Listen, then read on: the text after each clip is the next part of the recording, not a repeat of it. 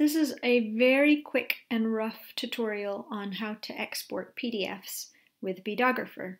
Another tutorial that's better organized and more thought through is coming soon, but we wanted to give you a visual reference in the meantime. So let's get started. Here's my pattern. How do I export it? Well, go to Settings and to the Export tab. If you don't see the Export tab, it might be because you're not logged in. This export option is only available to paid members.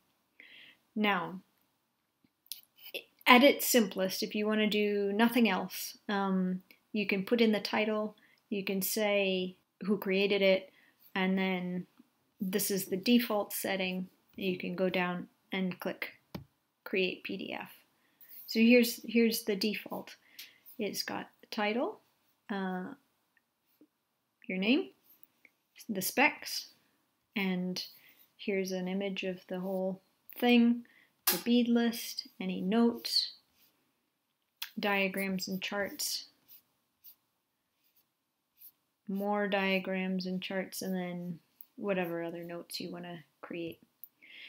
Now, all of that is customizable. So if you do want to play around with it, here's how you can do it. These can be dragged to change the order.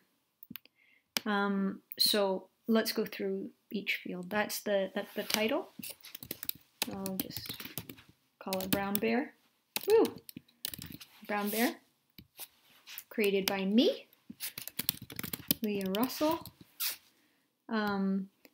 These are the specs. You can type anything with this type of category, paragraph. You can put in as much text as you want, and you can see here that all the text goes on one line, but that's just in the table. In the PDF, it will show the way it shows in here, which is on multiple lines. So you can edit this information. The project image is this, the whole of the project, and I'll show you in a moment how you could replace that with a photograph if you've beaded the project, if it's tested and you'd rather have a photograph there. Or you could have both. You could keep that and just add a photograph as well. The bead list is the bead list. These instructions and notes, you can get rid of. You can get rid of any of these by selecting them here and deleting them. The diagrams and charts are the color charts and word charts, and those go together. You can't break them apart. So you choose to have all of them or not. But one thing you can customize is how they display in terms of width. And here you can see that this has a panel width of 25 beads, and here it's 25. So it's been broken in half, and I don't want that. I want it to display all together. So I'm going to change. I know that this project is 50 beads wide, so I'm going to change it to 50. If you don't know, you can put in a much higher number, and that should be fine as well. The starting bead is where you want the word chart to start. You can change that. The footer text appears on every page. So for example, I can say copyright 2021 Leah Russell. It can be as wide as the width of the page. So just keep adding text until you don't want it anymore. The header image is where you might want to put your logo if you have one. Go back to here, and there's my Beadographer logo. I'm going to open that up, and now you can see that's the header image. Now, I told you I would show you how to add a photograph. You can select your photograph here. That's a picture of the thing I beaded. And now to add it into the PDF, you can click on My Image, and these are, you'll see that this is all of the same types that are here. So you can add another title, that's slightly smaller text. The paragraph is the even smaller text. And so that could be any kind of note, and just to show you, you could add more. If you have notes that you want to stick there, you could stick them there. If you've got notes at the end, you could put them there. Project image, that's adding another screenshot of the project.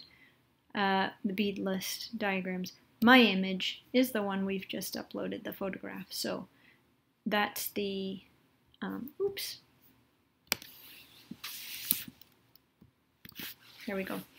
My image is the one that we've just uploaded, that's the photograph. So I'm gonna put that up here, and I want that rather than this one.